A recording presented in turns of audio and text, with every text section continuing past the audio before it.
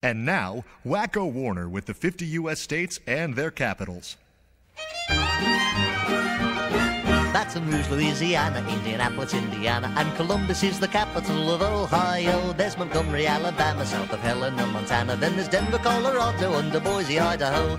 Texas has Austin, then we go north to Massachusetts, Boston, and Albany, New York. Tallahassee, Florida, and Washington, D.C. Santa Fe, New Mexico, and Nashville, Tennessee. Elvis used to hang out there a lot, you know. Trenton's in New Jersey, north of Jefferson, Missouri. You got Richmond in Virginia, South Dakota has Pierre. Harrisburg's in Pennsylvania, and Augusta's up in Maine. And here is Providence, Rhode Island, next to Dover, Delaware.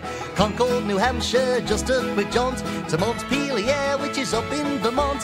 Hartford's in Connecticut, so pretty in the fall. And Kansas has Topeka, Minnesota has St. Paul.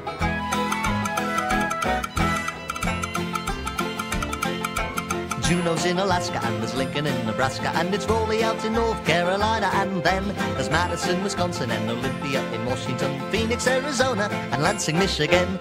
Here's Honolulu, Hawaii's a joy, Jackson, Mississippi, and Springfield, Illinois. South Carolina with Columbia down the way, and Annapolis and Maryland on Chesapeake Bay. They have wonderful clam chowder.